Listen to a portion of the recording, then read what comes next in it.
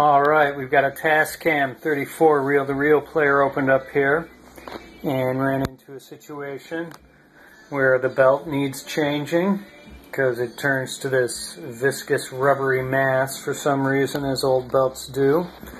And the solenoid also has a similar gasket on it, and finding a replacement for that might be difficult, but I think I found an alternative.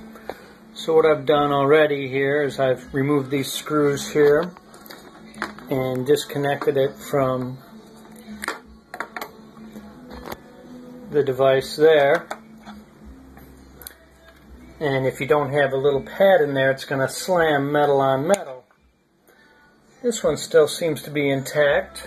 That's what it looks like when it's done, but where are you going to get a rubber ring like that in a pinch? Well, if you go to Joann's Fabrics and pick up a sheet of 2mm thick foam, you'll spend 74 cents.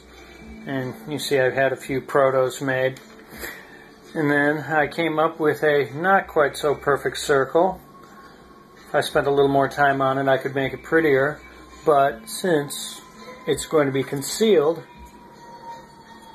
I'm going to leave it in there. And now,